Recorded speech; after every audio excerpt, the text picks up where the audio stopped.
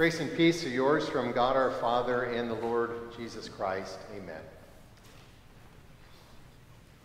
There are some believers in the Bible that I envy because of the experiences that they had in their relationship with the Lord.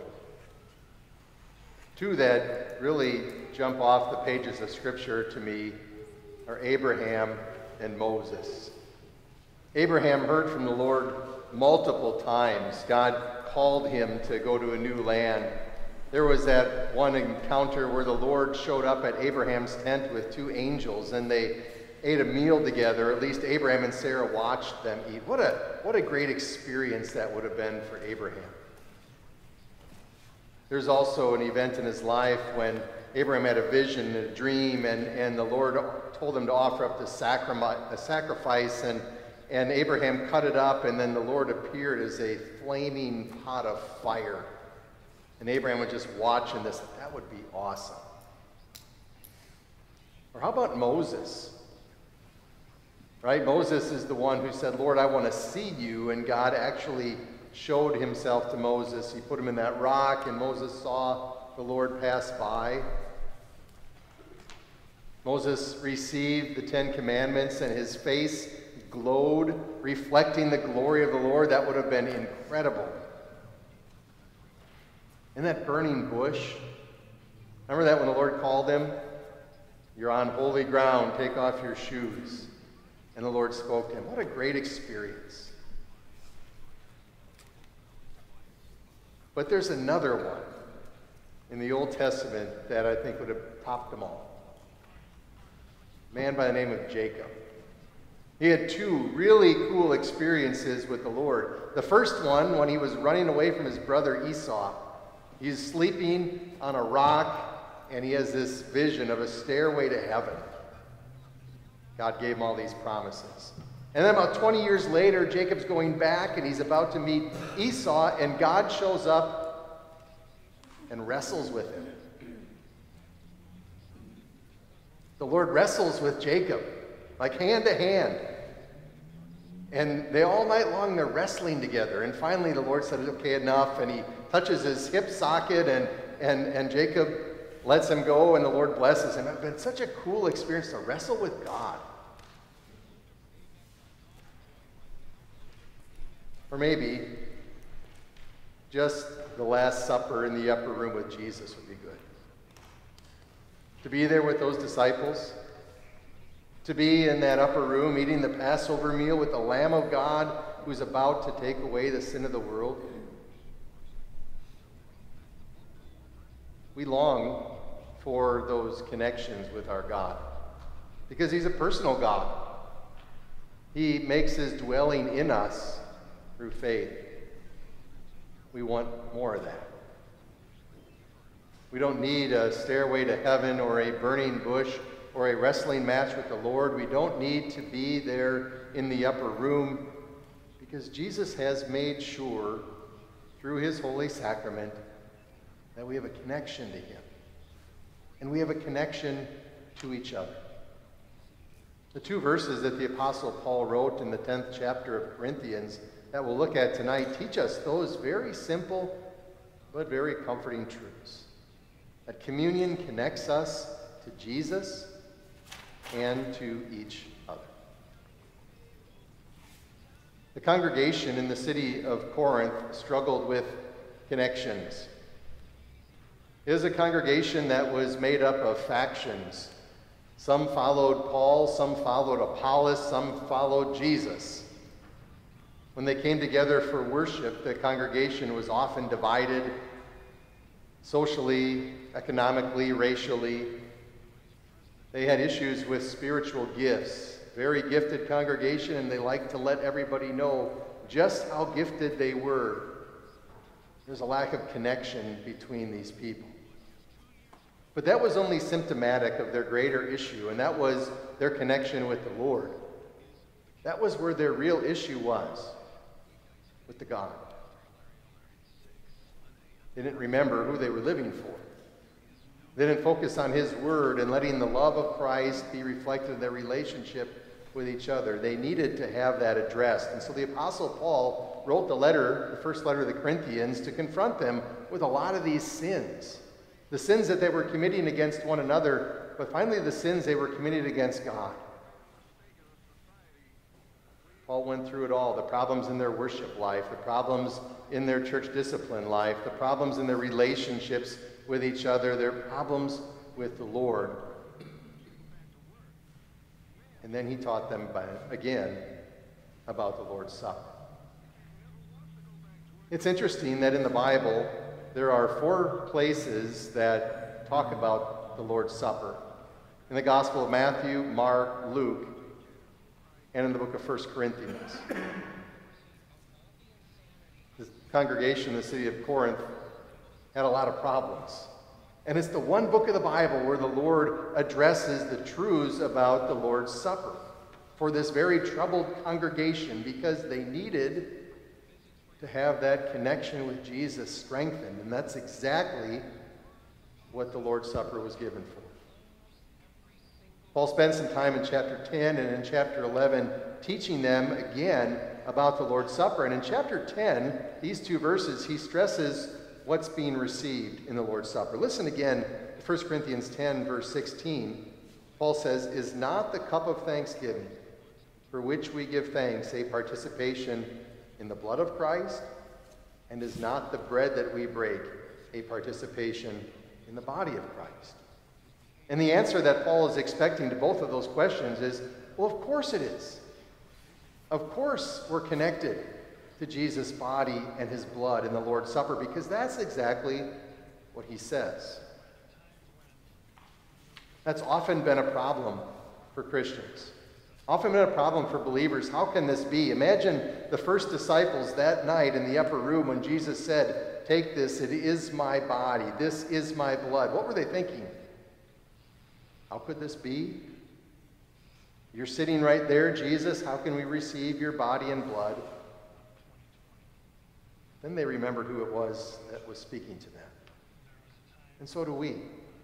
The very Son of God who created this world in 6 days, God who rules everything, is the same God who promises that he delivers to us the bread and wine, his very body and blood. What a connection. What a beautiful connection Jesus makes with us. The very things that he so willingly and joyfully laid down to win our salvation, he gives to us personally. This is my body and blood given for you for the forgiveness of your sins. Take it and eat it. Take it and drink. You have a connection to Christ in this blessed sacrament of Holy Communion. Because you receive that sacrament connected to your Savior, you also have a connection to the people you commune with. It's quite natural. Sinners who approach the altar to receive Jesus' body and blood for the forgiveness of sins do that together. Again, Paul teaches that to the Corinthians. Because there is one loaf, we or many are one body, for we all partake of the one loaf. It's a beautiful connection that Jesus gives to us as we receive the sacrament together as brothers and sisters in Christ. A connection that this world cannot give. A connection that you can't find in this world. It does not exist.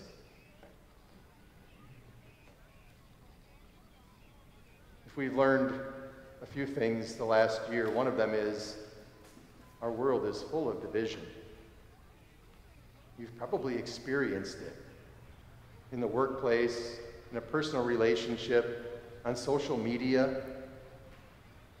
Anger and discord and unrest because of things like politics and health, race, whatever the issue might be, there is deep division within our country. And even within the church. Even among God's people, we sometimes fall victim to those things. We may not say it out loud, but we think it. We struggle with connections. And so we gather on Maundy, Thursday to be reminded of the beautiful connection we have with our Savior through his body and blood, and we get to express the connection we have with one another. When you take communion with a fellow Christian, you're confessing your deep need for a Savior, personally and corporately. We stand before God, and nobody knows our sin except the Lord. We say some things out loud, but we know God sees our heart and our great need for forgiveness. And we look around our sanctuary and we see there are other people here with that same need. And we all find satisfaction in the same Savior, in his body and his blood for the forgiveness of our sins. What a beautiful connection we have with one another in the sacrament. It's a connection you can't find anywhere else except in the gospel. Years ago, this connection was illustrated for me at a pastor's conference I attended. I tell this story in our Bible information class. I may have shared it with some of you. I was at a conference in Tampa, Florida, and at this conference, there were any number of pastors and teachers there, and there were some guests of the conference.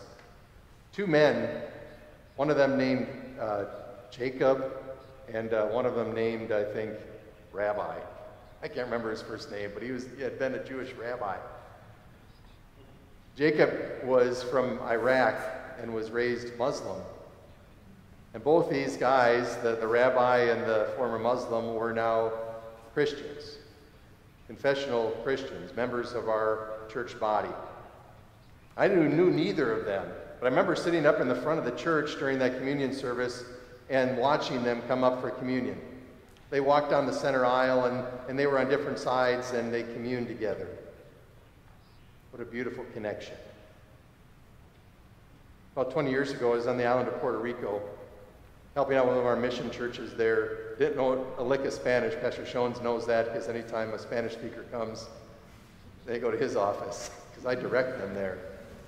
But I sat in a church service there on the island of Puerto Rico in our sister church down there, communion service. Didn't understand a single thing that was said, but had connection to that congregation, to those people, to those brothers and sisters in Christ, because what Jesus gives us and what he uses to connect us to one another is greater. It's lasting. It's eternal. His very body and blood for the forgiveness of our sins. That one loaf unifies this one body around the Savior and his word. And that's exactly why we take time to have a service like this, to gather around his word and sacrament on Monday, Thursday, as we prepare to see what he's going to do for us tomorrow, as we get ready to run to the tomb on Easter Sunday. The death of Jesus Christ our Lord and the resurrection of our Savior assure us of the forgiveness of sins. And where there is forgiveness of sins, there is life and salvation, and that is exactly what Jesus promises us in this sacrament. And so we always want to treasure it. We want to use it. We want to encourage our brothers and sisters with it. 1 month from tomorrow will be our confirmation Sunday here at Abiding Word, the first Sunday in May. Between services, our confirmands will share with us the faith that is in their heart as they confess it before our congregation. And then for the very first time, they'll receive the Lord's Supper with this congregation and express their unity. Be here in church that day. Or talk to them afterwards and say, welcome. A joy to take communion with you here at Abiding Word. Do that for somebody you don't know after service. A joy to be connected to you through Jesus Christ our Lord. One Savior, one body of believers, and a distinct privilege of expressing it. You know, Jacob, when he wrestled with the Lord, walked with a limp for the rest of his life. God touched him in the socket of his hip, and from that point forward, Jacob didn't have a walker or a power chair, but he was limping. He remembered that. Probably a little bit painful, too. In our connection to the Lord, there's no pain. There's no hurt. It's a beautiful memory because it's the real thing. It's the real body and blood of Christ Jesus given and shed for us. It's the real connection between our fellow Christians. It's a real relationship with the Lord, and it lasts into eternity. Thank God that he's brought himself to us. Thank you, Lord Jesus, for giving yourself to us again and again in this holy sacrament. Help us to treasure it. Help us to share it. Help us to be encouraged by it tonight and throughout our Christian life. May God grant that for Jesus' sake. Amen.